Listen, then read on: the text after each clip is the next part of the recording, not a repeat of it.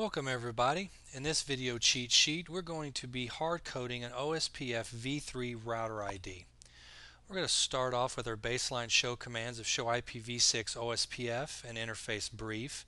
We're then going to execute a debug command of debug IPv6 OSPF events while we hard code the OSPFv3 router ID so that we can see how things unfold. And then we're going to finish up with the verification show command of show IPv6 OSPF. So let's look at the network topology. We're going to be hard coding the router ID for the OSPF v3 here on router 2. It has already been done throughout the rest of the network, so we're just going to do it here on router 2. Let's get started with our show IPv6 OSPF command. And as you can see from the last video cheat sheet, when we enabled OSPF v3 routing here on router 2, we got the router ID right here, got the router ID of 22.22.22.22. That is an IPv4 address. We're talking about OSPF v3's router ID, which routes IPv6 addresses. Well, even though OSPF v3 routes IPv6 addresses and only IPv6 addresses, it still needs an IPv4 router ID. Not sure why they designed it that way. I'm sure there's a really good reason, but I'm not aware of what that reason is. So let's do a show IP interface brief to see what interfaces. Oh, I'm sorry, that's supposed to be an IP. No. That's supposed to be an IP interface brief. That is correct. As you can see, OSPF v3 dynamically went out and grabbed the highest IP for the loopback, which is exactly what it's supposed to do.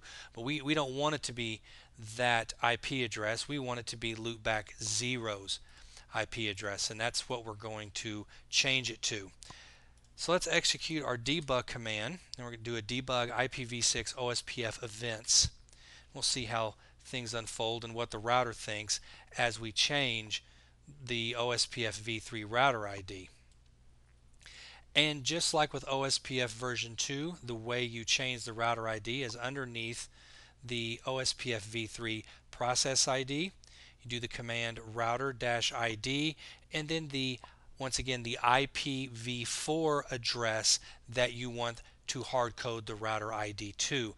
I always recommend that you hard code your router IDs. Anytime you can hard code it, that is a good thing, so that if something does dynamically happen and changes, it doesn't cause any problems in the middle of the night. You know exactly what your router ID is supposed to be. So let's go ahead and do that. We're going to hard code our router ID.